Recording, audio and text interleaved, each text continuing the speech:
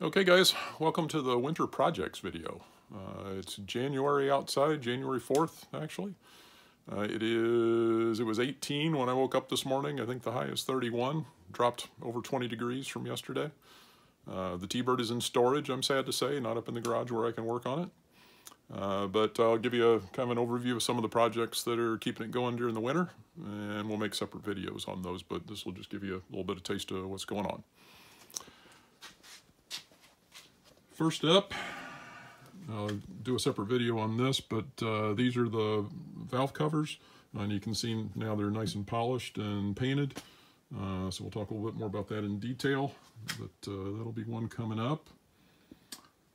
Carburetor.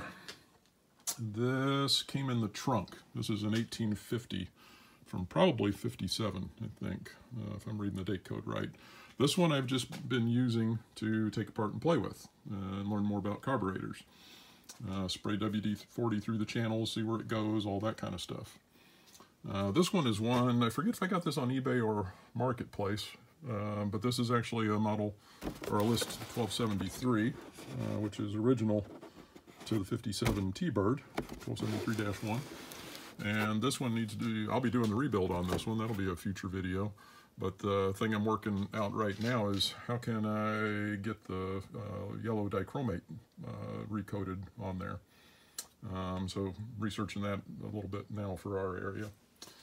At least one other thing going on. This is the bottom of the air cleaner. Got it all blasted out. It was really showing its age.